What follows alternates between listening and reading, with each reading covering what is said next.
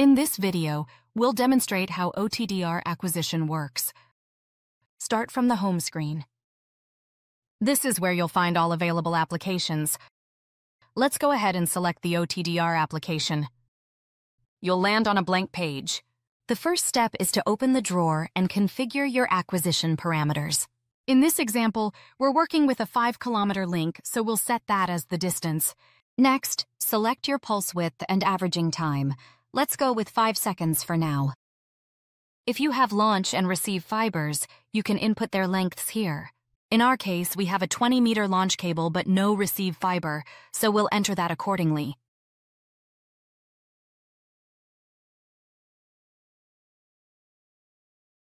Once your parameters are set, you can choose the wavelengths for acquisition. When you're ready, press play to begin. The first trace will appear with the selected averaging.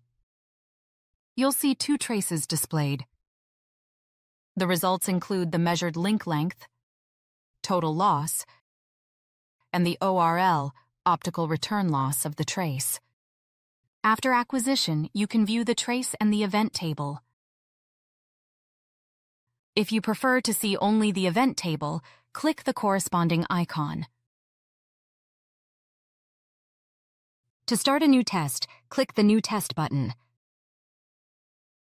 Let's open OTDR4 again. You'll see measurements for both 1310 nanometer and 1550 nanometer wavelengths. You can switch between them to review the data. Next, we have the map view, a consolidated display of all wavelengths used for the link. From here, you can toggle between icons with the event table and icons only with link parameters. This view helps you quickly assess the overall link performance. Now let's explore life acquisition mode. We'll keep the same parameters, switch to 1550 nanometer, and select a higher pulse width.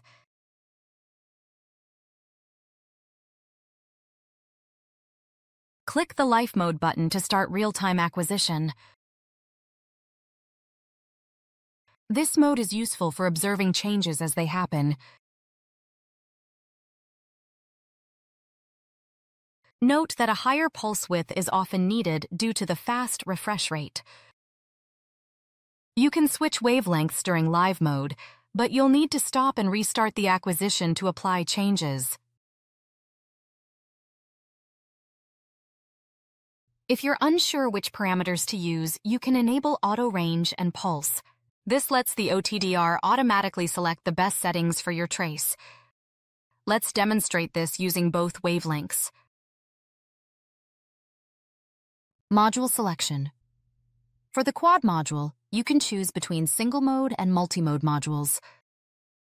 Simply click the appropriate icon to switch between 850 nanometer, 1300 nanometer, Multimode, and 1310 nanometer, 1550 nanometer, Singlemode. You'll also find the Output Diagnostic tool here. This checks the OTDR connector for cleanliness or damage. Select the connector type, UPC or APC, connect the launch cord, and run the test. Source.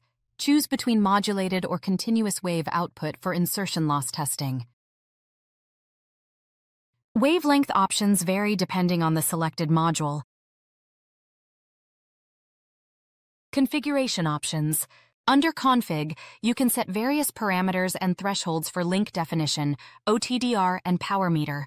For the link definition, these include the index of refraction and backscatter coefficient.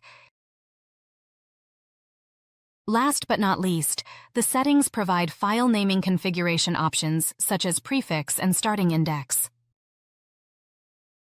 It is also possible to customize event table display options such as Show Fiber Section, Cumulative Loss, and OTDR Merged Details.